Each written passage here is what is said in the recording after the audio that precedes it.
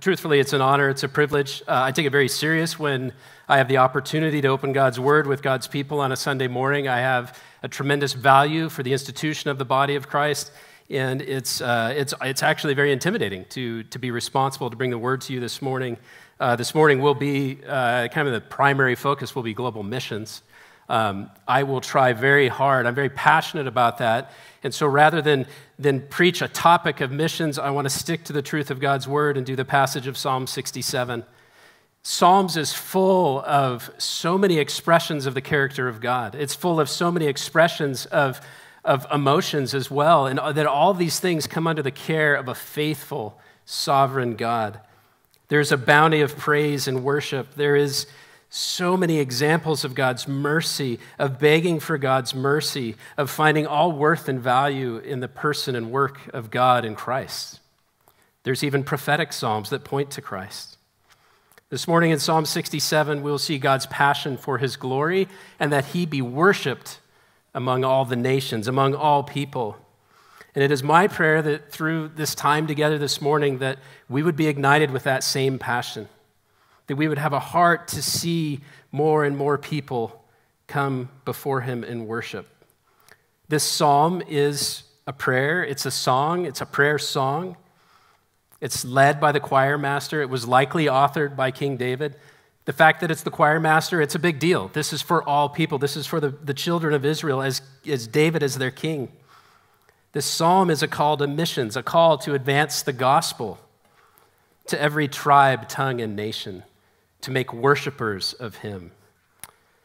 There is the most excellent modern work on missions is a book called Let the Nations Be Glad by Pastor John Piper. And this is what he says about the work of missions. Missions exists because worship does not.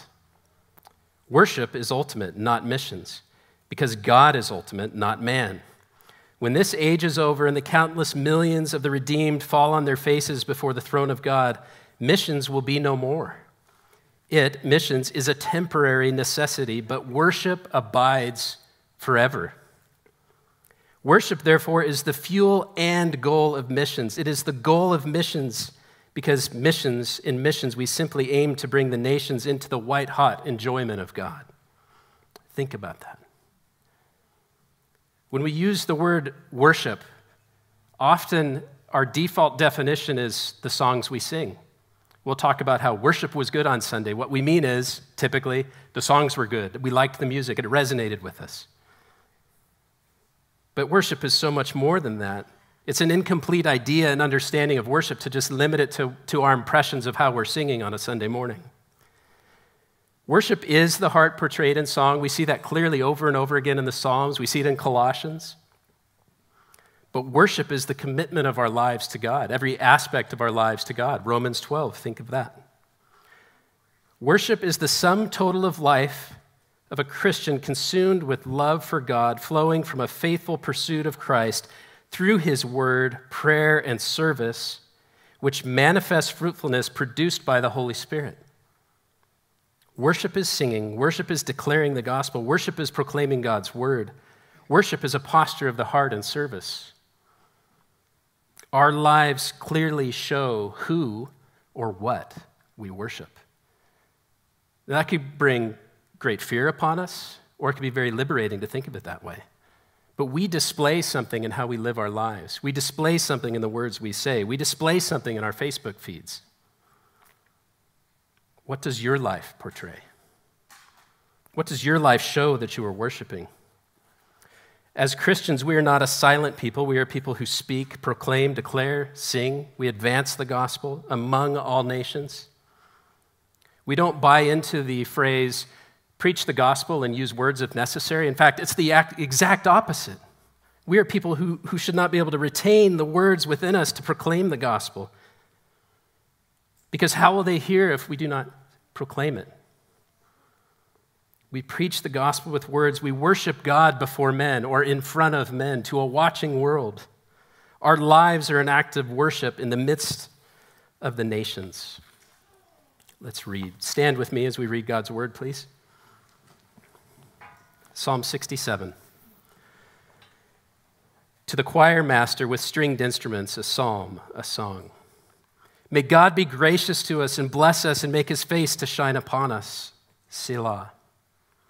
That your way be known on the earth, your saving power among all nations. Let the peoples praise you, O God. Let all the peoples praise you. Let the nations be glad and sing for joy, for you judge the peoples with equity and guide the nations upon the earth. Selah. Let the peoples praise you, O God. Let all the peoples praise you. The earth has yielded its increase. God, our God, shall bless us. God shall bless us. Let all the ends of the earth fear him. Father, this morning as we dig into your word, I pray that I would not get in the way of the message of the truth of your word, of your passion to make your name known among the nations, that there would be worshipers of every tribe, tongue, and nation. So, Father, as we work through this, by the power of your Spirit, would you do a work in our hearts because of the work that Jesus has done for us upon the cross? Father, that we would worship you before men. In Jesus' name, amen. You can be seated. As we dig into this, there's going to be three main sections, so we'll bite it off in chunks. I'll try to provide you some direction as we go along. But first, we see the purposeful and worshipful pursuit of blessing. In verse 1, our worshipful pursuit of God's blessing. May God be gracious to us and bless us and make his face to shine upon us. Think about this. The Israelites hearing this and voicing this would immediately thought of the priestly blessing when they offered sacrifices. Back in Numbers 6, 24 to 26. The Lord bless you and keep you. The Lord make his face to shine upon you and be gracious to you. And the Lord lift up his countenance upon you and give you peace. This verse is reaching back to that promise in Numbers and pulling it forward. Instead of the priest blessing the people by telling them what the Lord is doing, the people are now calling out to God for this blessing, but calling with assurance, calling with certainty of what he will do, out of an understanding of what he has already done and what he has promised he will do. That is steadfast. That is totally God-centered. Be gracious to us. First, we recognize our need. We recognize our need for a Savior. We recognize our need for God's grace and mercy. We are desperate. We are in desperate need of him. Worship starts with recognizing our need and the only person who can fill that need, Christ. Christians understand that apart from God, we are as dead men walking and that we need him to breathe life into us because he is the life giver. God, be gracious to us. Bless us. Bless us with all that you promise to us in your word. We are blessed to be brought into right relationship with God through Christ. We're blessed generally each day as we wake, and God has given us an earth that provides for us. We're blessed that God gives us all that we need for Christian life through Christ. For our spiritual needs are met in him. He provides for us, Luke 12, Matthew 6. That is God's blessing upon us. Make your face shine upon us. A now deceased pastor, James Montgomery Boyce, puts it this way. A shining face is the opposite of an angry or scowling face. And a face turned towards someone is the opposite of a face turned away in indifference or disgust. A shining face implies favor. And it implies the friendliness of warm, personal relationship too. We spend so much time being anxious.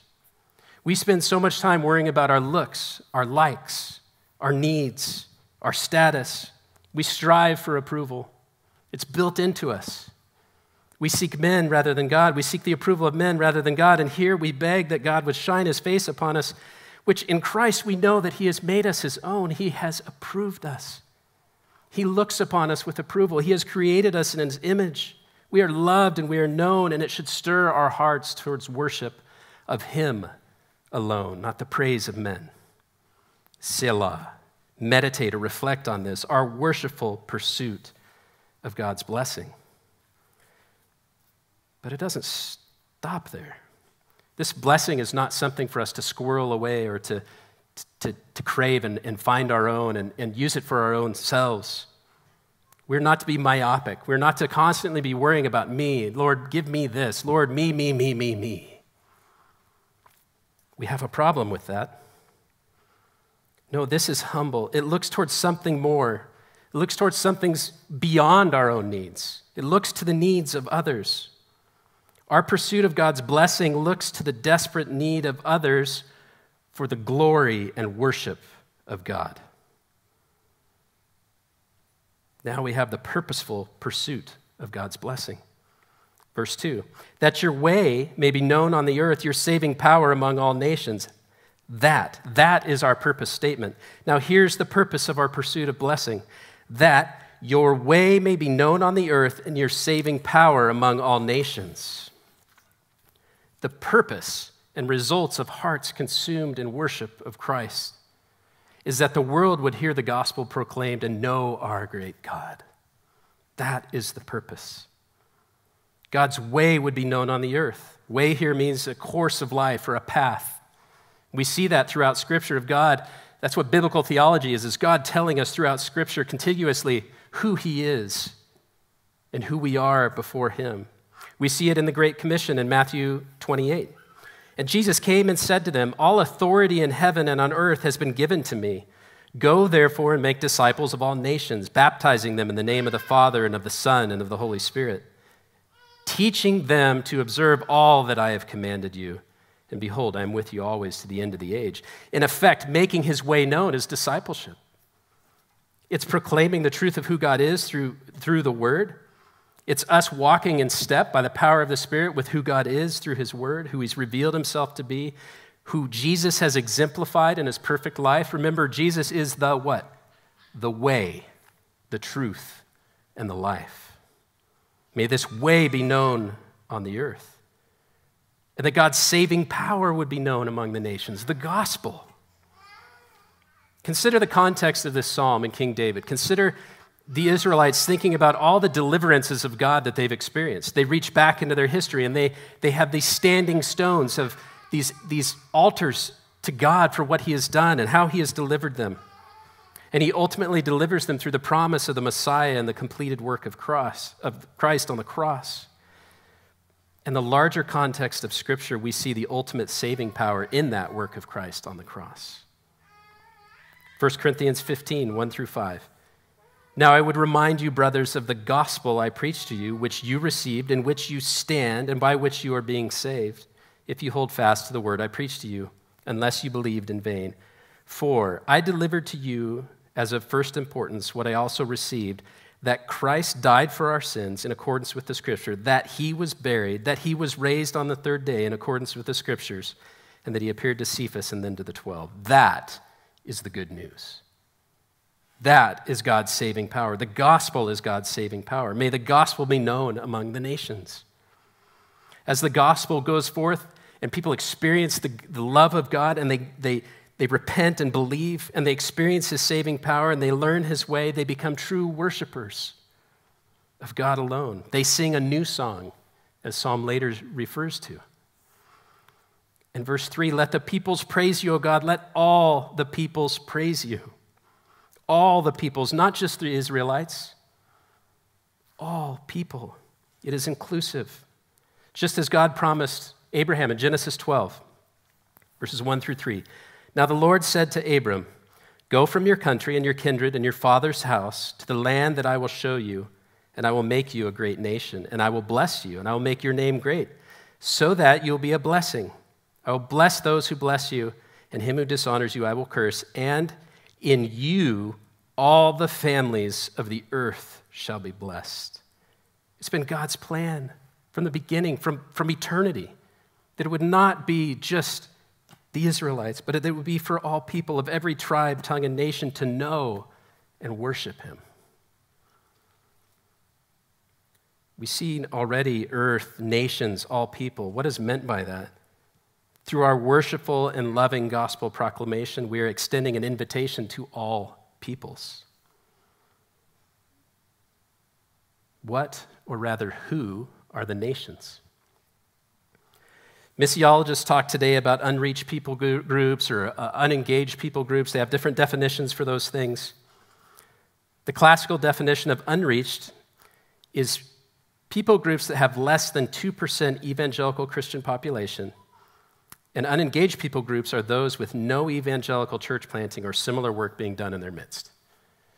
In the modern global missions movement, we would be right to have the idea that there's been a lot of missions activity, particularly the last 100 years. We have numerous examples of that I might talk about later. But our population grows, and countries are not all universally accessible. Today, the world's population is about 7 billion people. 3.24 billion of these people are unreached people. That's nearly half the global population. 1.9 billion people currently have less than 0.1% of Christian witness. 1.9 billion people. The scale is just massive. The need is massive. There are even unreached people groups in North America where people are not hearing the gospel proclaimed. If you're into stats, go to joshuaproject.net that tracks all of the statistics regarding unreached people groups. It gives you ways that you can pray for them. Also get a copy of Operation World, go through it as a family and pray for a country a day or a country a week. I highly recommend those resources. But again, think of those numbers, think of those statistics, think of the needs, think of the darkness. Over 3 billion people are likely not hearing Christ proclaimed. They are not singing the worship of the one true and personal God. They are plodding away to a dark and ominous tune that will crescendo in hell. Is that heavy? Declaring Christ to the nations is essential. Many are going, but many more are needed. This work is difficult. Missions is not easy. I'm sure Sam would agree with that. Adoniram Judson is one of my missionary heroes. There's several biographies on Adoniram Judson. I just read any of them. He gave his life to the people of Burma, which is modern-day Myanmar. He served there until his death. He served 37 years. Back in those days, you rarely came back. You got on a boat, you went, and rarely came back to where you were from. He preached, he evangelized. He performed an enormous amount of translation work, translated the Bible, but the cost was incredibly high. He struggled with massive health problems. He was imprisoned in horrible conditions. The sickness was rampant of just tropical-related disease. He suffered the death of his first wife, remarried, and suffered the death of his second wife and 7 of his children. That the world would know the gospel, that those people would be worshipers of him. There are so many others that I could commend to you, and suffering was the theme of their ministry. Amy Carmichael in India, Helen Roosevelt in Congo. A lot of people don't know about her. Just Google her name and read her story. It is phenomenal. John Patton in the Cook Islands, the New Hebrides Islands. Makris Kostas in Papua New Guinea and Greece. Excellent biography. Talk to me afterwards. I'll tell you where to get it. So many more. Read their stories and pray for more workers in the harvest like them. Maybe that's you. Many today are giving their lives to proclaim the gospel, and their obedience to that call is costly. Yet they love the Lord and are passionate for lost souls to hear the gospel, for lost souls to be invited into the worship chorus of God. Their pursuit of God's blessing for the purpose of global gospel advance is humbling. Can you imagine ministering in India right now where literally the smell of death is in the air? What was already an incredibly difficult and challenging work there, which I'm sure Sam and Amy could tell you about, the suffering and the darkness and the hopelessness right now is off the charts. We should pray that God would strengthen his churches, his gospel ministers there, and use them in such a time as this to bring light into that darkness. What an amazing opportunity, but what intense suffering. I will tell you that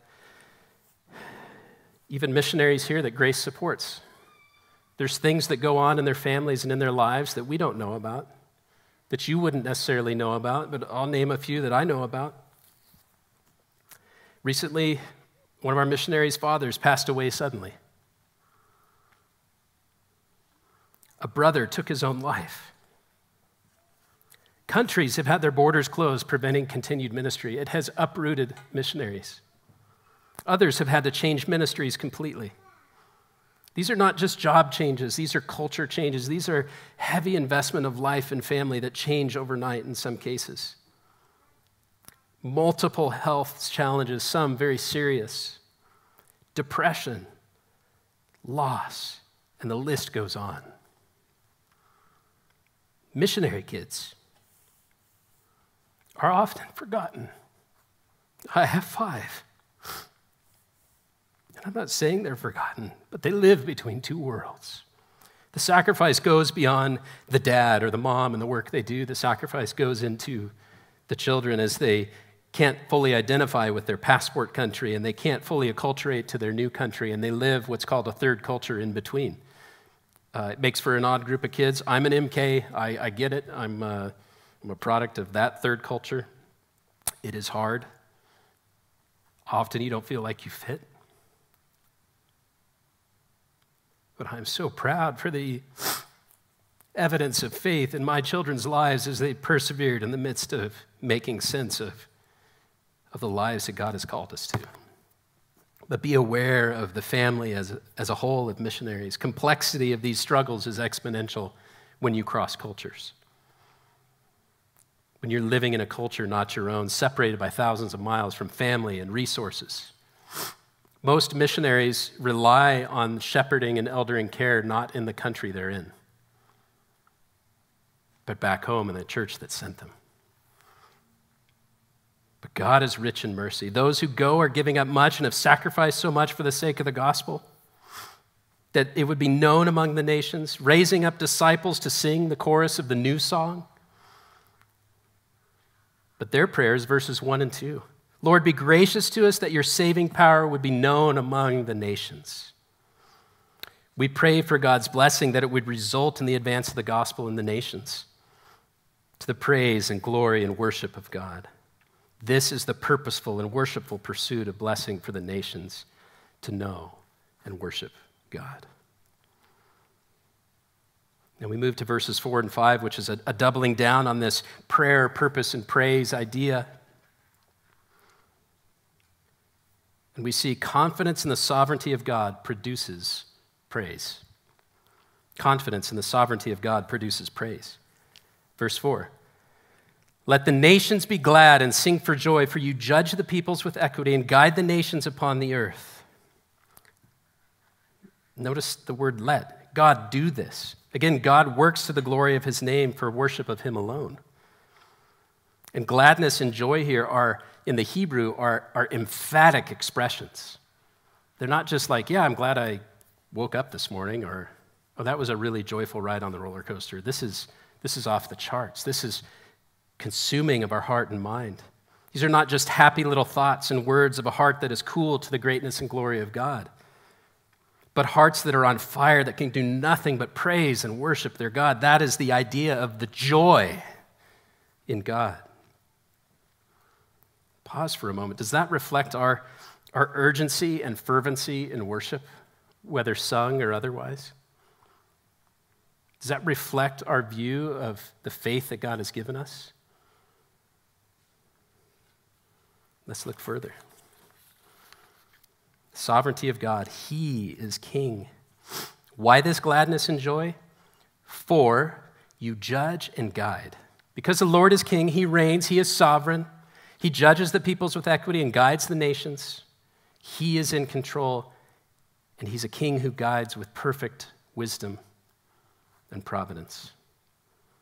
The sovereignty of God, exercised out of perfect love, grace, mercy, and justice, should lead us to rejoice. But it should also remind us of the needs of the lost, their need for the gospel. Psalm 96 is another missions-oriented. It's referred to as a kingly psalm.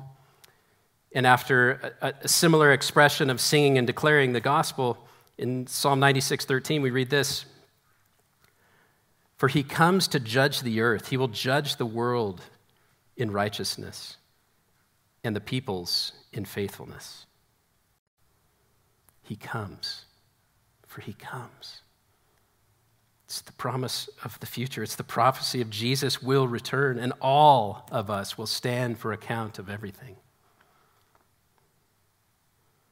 All will stand to account for every part of our lives. But because of the gospel, because of what Jesus has done, by grace through faith, we are saved from God's wrath. Because there is salvation from sin's curse, we are on a mission to spread the gospel as far as we can that many would be saved. God will judge the world in perfect righteousness and faithfulness and equity. Those who are his, who have faith in Christ, will have Christ's righteousness accounted to you. You will wear the robe of Christ's righteousness. And those who are apart from God will know something else. They will come with their own righteousness.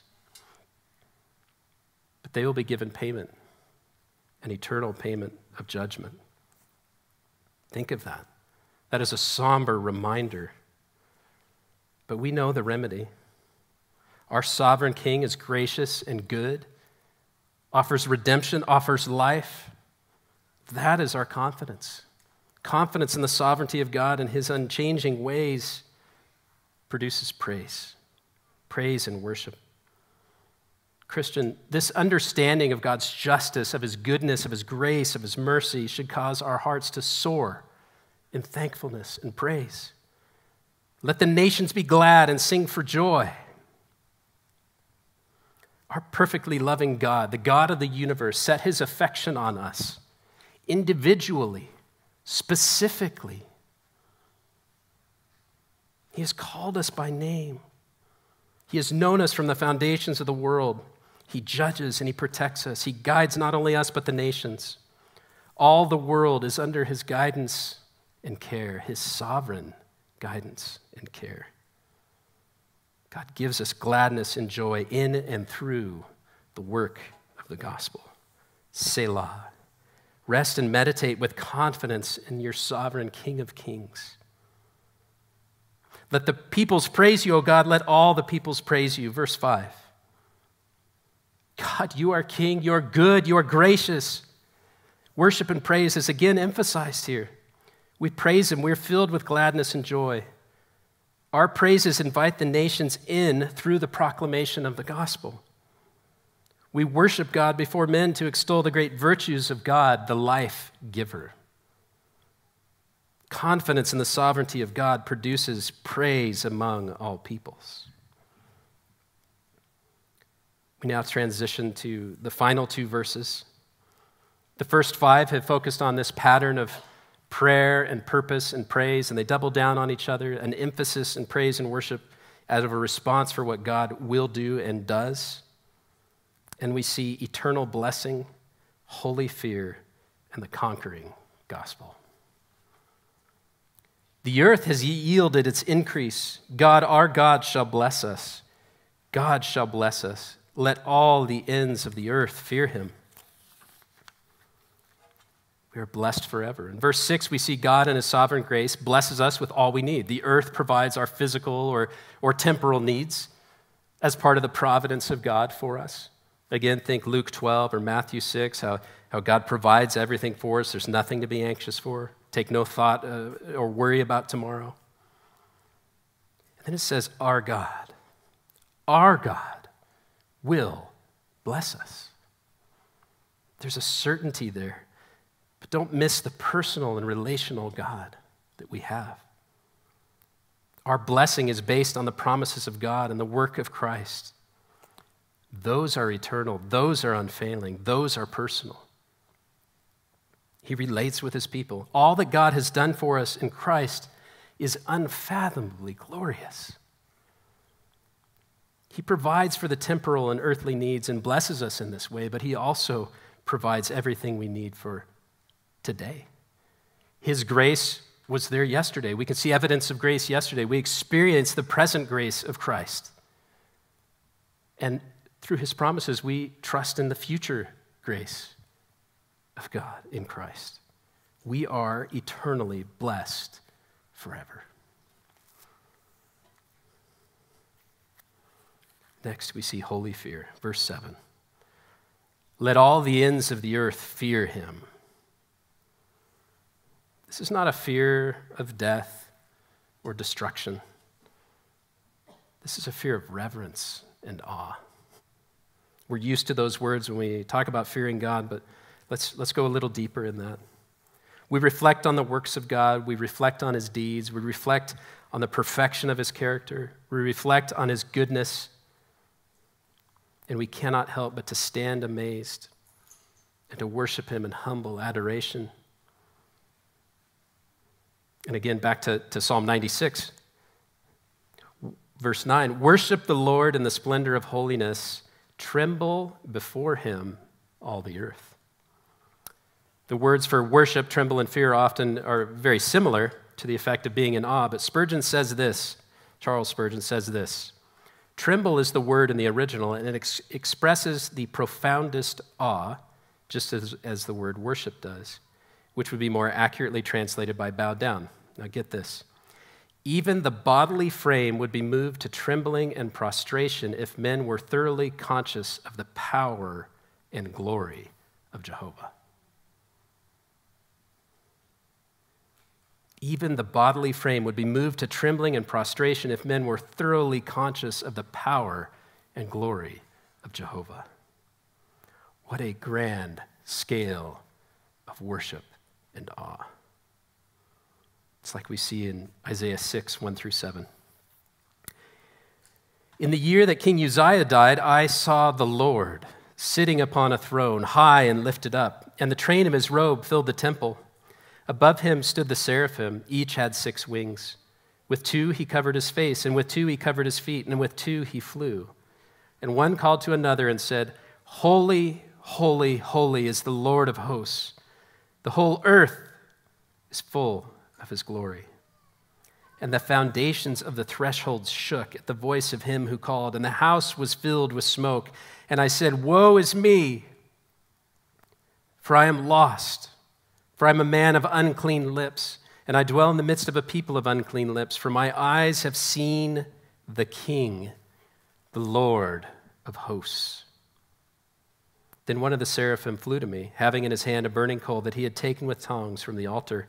And he touched my mouth and said, Behold, this has touched your lips. Your guilt is taken away, and your sin is atoned for. What a scene of the holiness of God. That is powerful. We see his holiness, his mercy, and his grace, that we cannot withhold our worship and awe. We cannot be silent. We are welling up with worship and praise in holy fear and awe. Lastly, the conquering gospel.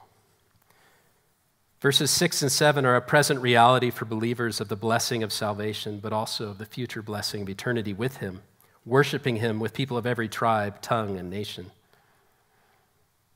Each of these verses is rooted in absolute certainty of what is being asked of God. It will be done. God will be worshiped by every tribe, tongue, and nation through the power of the gospel. The gospel is all conquering. Nothing can prevent the work of God in the gospel. Through faith in Christ, we are more than conquerors because Jesus secured all of the blessings for us. He has made us worshipful instruments for the advance of the gospel among the nations.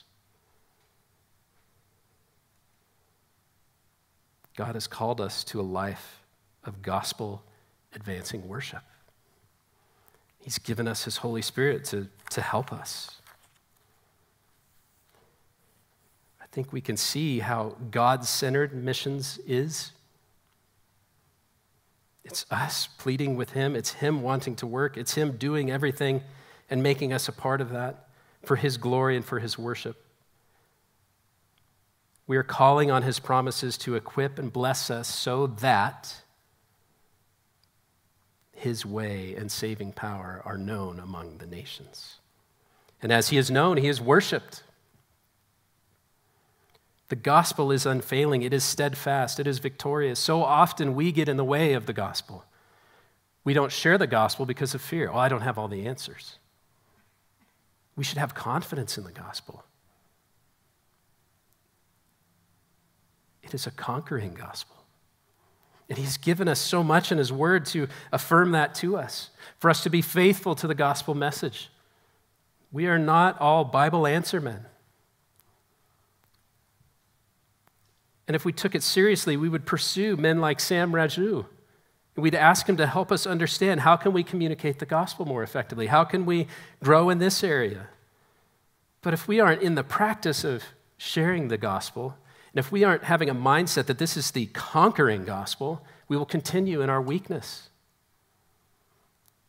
Oh, that we would see how powerful the gospel is, and that we would live in that way. Christian, as we wake each day and lay our heads down each night, may we be confident in the power of the gospel to save. If you're a Christian here today, it's the gospel that saved you.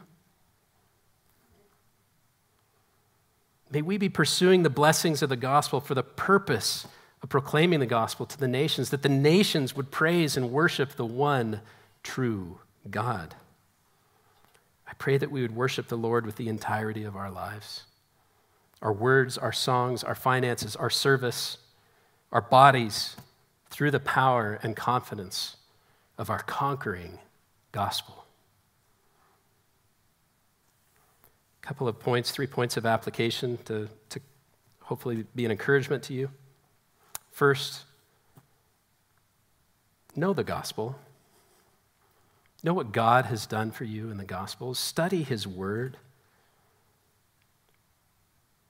If you need discipleship, pursue it.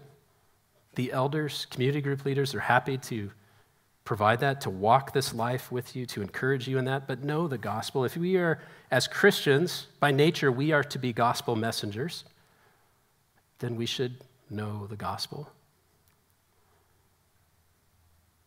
Understand the gospel in all its glory, strength, and beauty, the works of God, all of these things that you proclaim about your God.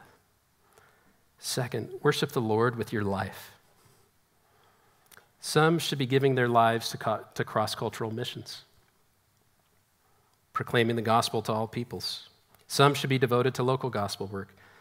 Some should be senders. You either go or you send. John Piper has advocated for this for decades. We're either senders or we're goers. Whichever of those we are to do it worshipfully. We are to do it with full commitment for the sake of the gospel, for the sake of the nations.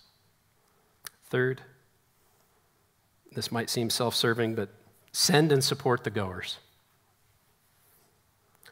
Just as those who go sacrifice much, so do we as we become their strong support. Our role, the role of the body of Christ, is to sacrificially support the goers.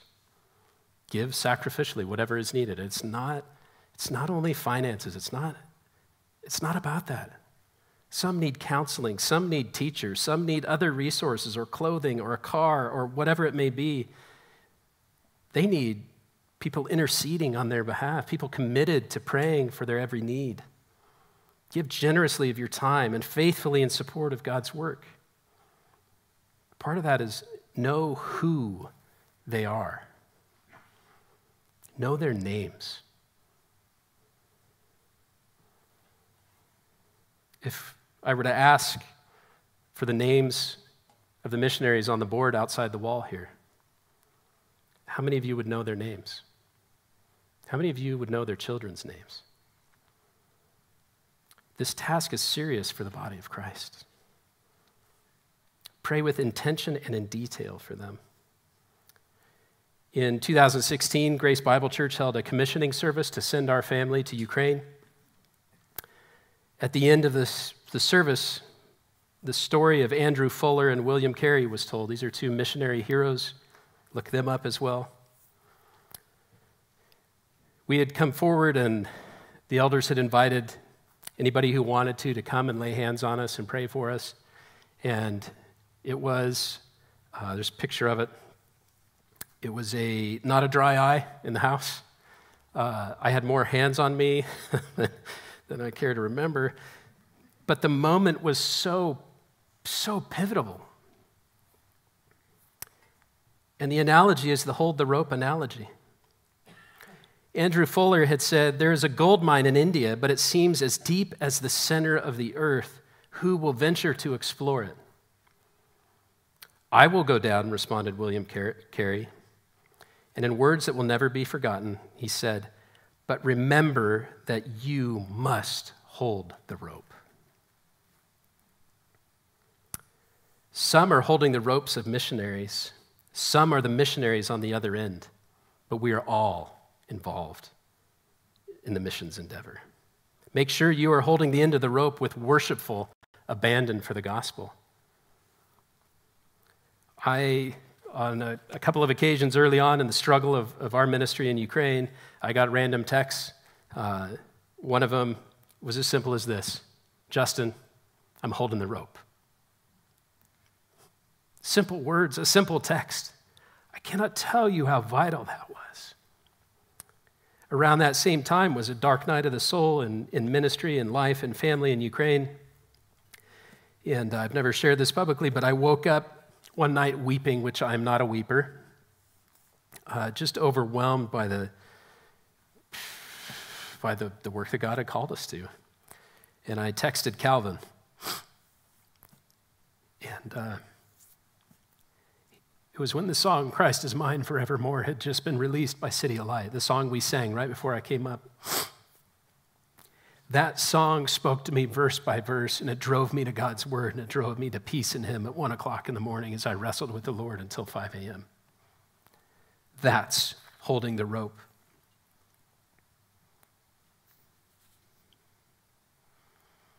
The ultimate result of missions is Revelation 7, 9 through 12. "After this I looked, and behold, a great multitude that no one could number, from every nation, from all tribes and peoples and languages, standing before the throne, standing before the Lamb, clothed in white robes, with palm branches in their hands, and crying out with a loud voice, 'Salvation belongs to our God, who sits on the throne, and to the Lamb.'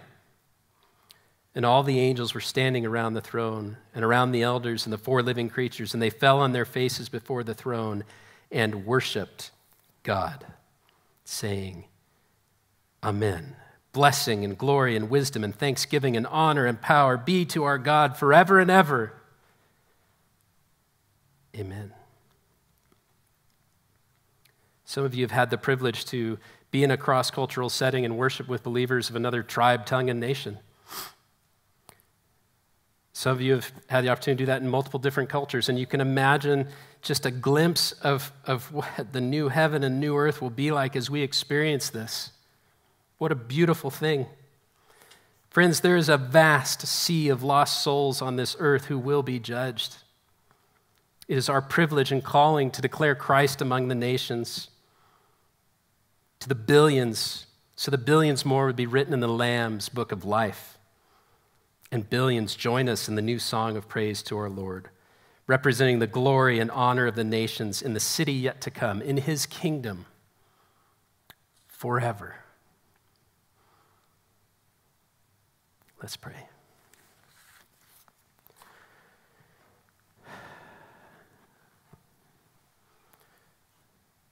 Father, we do ask, we beg of you to use us in whatever way to be ministers of the gospel, to invite the lost into this new song,